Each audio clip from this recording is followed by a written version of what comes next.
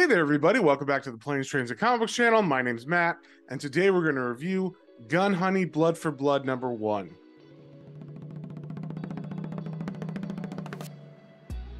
And before we get into that, if you guys wouldn't mind liking, sharing, subscribing, commenting, it really helps me out and lets me know what you guys want to see more of. So, with that being said, let's get straight into it. All right, we got the cover here for Gun Honey Blood for Blood #1. It is a Titan comic, and it is written by Charles R. Dye, and the art is by Ang Hor Kang.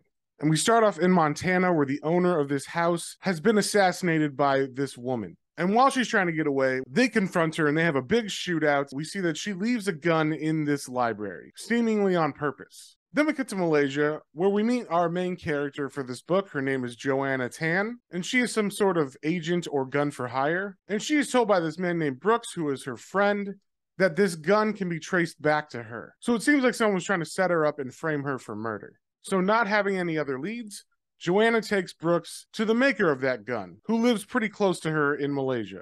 And Brooks is surprised that this is just a regular gun shop owner and not some kind of secret gun supplier for spies or something. So once they talk to him, Joanna asks if he remembers who he made that gun for.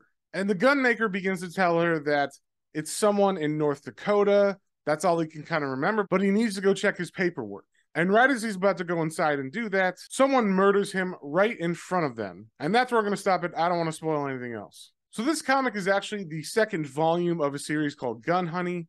I did not read the first volume yet, and this is one of the first hard case crime comics that I've checked out. And I gotta say, the writing was pretty solid. I've read a couple of Charles R. Dye's crime novels, and they're pretty good. So I had high hopes of his writing in this, and I think he did a really good job. It seems like he was actually writing for this medium, which is good. And this being the first issue of the second volume, he had a lot to do here. He had to fit in the introduction of this character, Joanna Tan, and also get you caught up on what happened in the previous volume, so you wouldn't be lost, because this one seems to tie into the storyline from the first volume a bit. But R. Dye did a good job tying it all together without making it too confusing or too exposition heavy. The art in this book is just okay to me. There wasn't anything that really stood out or was super special, but there wasn't anything bad either. It just did its job. So if you like crime and noir comics, this one's definitely for you. I enjoy that genre, and this was definitely a solid entry. So I'm gonna give this one a 3.5 out of 5. And if you saw anything you like, definitely go pick that up at your local comic book store, and we will see y'all in the next one.